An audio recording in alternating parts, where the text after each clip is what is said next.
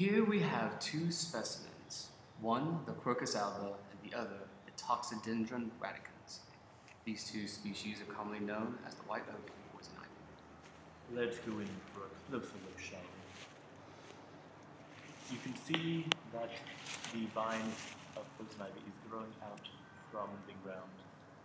Typically, it is a shrub, but in this case, it is a vine growing up the tree and into the skyline to a better advantage for sunlight.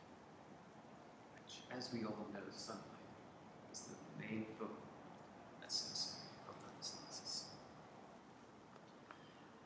As we look in towards the vine, we see these hairs growing up.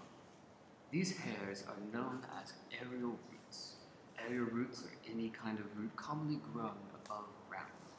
In particular, these form of roots that the poison ivy have are propagated roots, also known as adventitious roots. The roots do not delve into the tree themselves. However, they grow to provide support for the vine itself. You can see here that the tree is not being harmed. The tree is completely healthy, and the vine is able to strive for better sunlight without harming the tree itself.